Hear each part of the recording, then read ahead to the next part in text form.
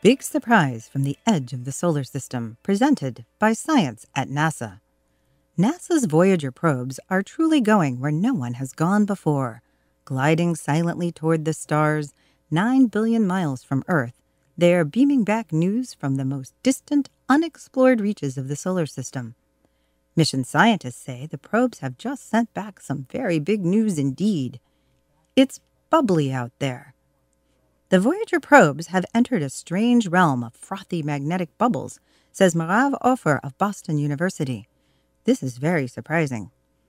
The bubbles are large, about 100 million miles wide, so it takes the speedy probes a whole year just to cross a few of them. Voyager 1 entered the foam zone in 2007, and Voyager 2 followed about a year later. At first, researchers didn't understand what the Voyagers were sensing, but now they have a good idea. The sun's magnetic field extends all the way to the edge of the solar system, explains Offer. Because the sun spins, its magnetic field becomes twisted and wrinkled, a bit like a ballerina's skirt. Far, far away from the sun, where the Voyagers are now, the folds of the skirt bunch up. When a magnetic field gets severely folded like this, interesting things can happen. Lines of magnetic force crisscross and reconnect. The crowded folds of the skirt reorganize themselves, sometimes explosively, into foamy magnetic bubbles. We never expected to find such a foam at the edge of the solar system, but there it is, says Offer's colleague astronomer Jim Drake of the University of Maryland. Drake says they are still trying to wrap their minds around the implications of the finding.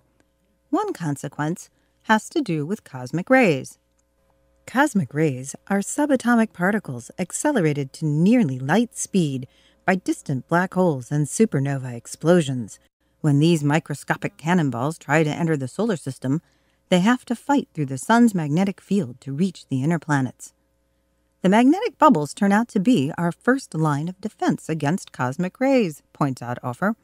We haven't figured out yet whether this is a good thing or not. On one hand, the bubbles would seem to be a very porous shield, allowing many cosmic rays through the gaps. On the other hand, cosmic rays could get trapped inside the bubbles, which would make them a very good shield indeed.